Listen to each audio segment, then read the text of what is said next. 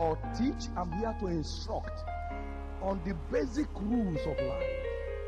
People will hear what you say, they end up doing what you do. Talk is cheap. You will never need canes if you have examples. Train up a child in the way that he should go, and when he's grown old, he will not depart from it. If you don't train today, you are setting a trap for tomorrow. Young people, you'll soon be married. If you leave your home without directions, you are leading into destruction. You don't need to like to read, but you have to read to make a success of academic career. You have to read.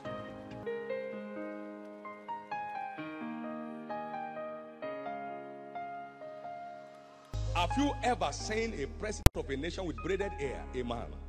What you are into has placed a limit on your destiny. You scrape this or has remove your head. You have placed a limit on your destiny. Your son is putting earrings and you are laughing. What a kind of person.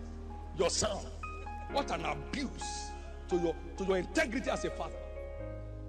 Now, can you imagine first that my son braids hair? Now, think of it. Even if I were not a pastor, think of it. Which house will he enter? Now, imagine that my son puts earring. The hair will be cut practically. Your car is a show of gross irresponsibility and abuse of creation. Don't do it.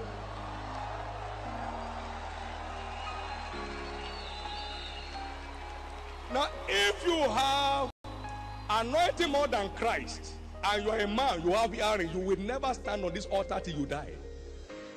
If an angel appeared to me, I will tell the angel to first remove your ear. You don't know what being decent does. It opens impossible doors. Being decent.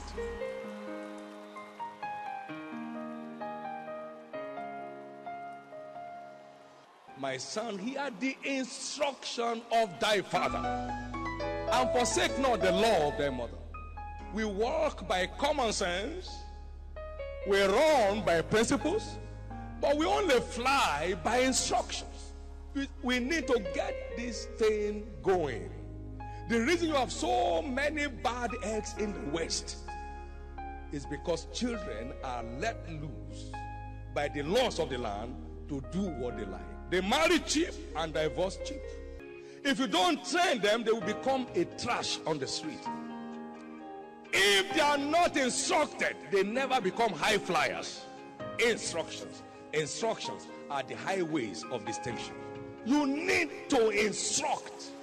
Your children can come home under your roof at 11 p.m. and you can't tell where are you coming from. Your son does not bring in anybody to marry without you asking questions that are essential before they can get your approval. Essential questions. You are not Americans, you are not Europeans, you are normal Africans. Essential questions. And if you are confused, take him to your pastor. Speak the devil out of this person for me. If you don't teach the ways of God to your children, which is your greatest legacy that you can leave for them, you have lost them in their generation, and they have lost their future. This is so important. Now, if I hear one more sound of telephone, I'll get you out of here now. Please, don't mess up. You are not forced to come here. If I hear one more sound, please, officers, stand on there. I'll throw you out with ignominy. You should be disciplined. Where did you get that nonsense spirit from? I don't want vibration. It should be off completely or out of here. Check your phone. You have only 1 minute more to do that. 1 second more to do that now. Put it off now. What nonsense? It's one thing to obey, it's another thing to obey willingly.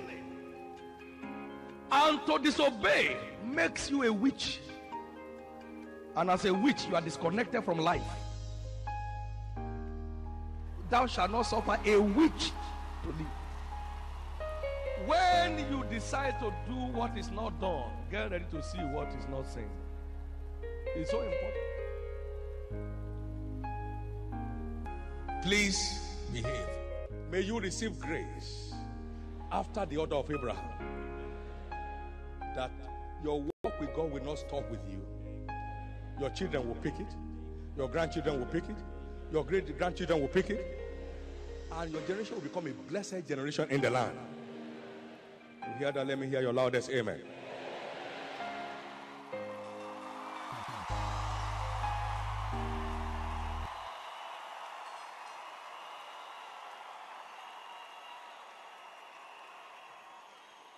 If you're clapping for Jesus, make some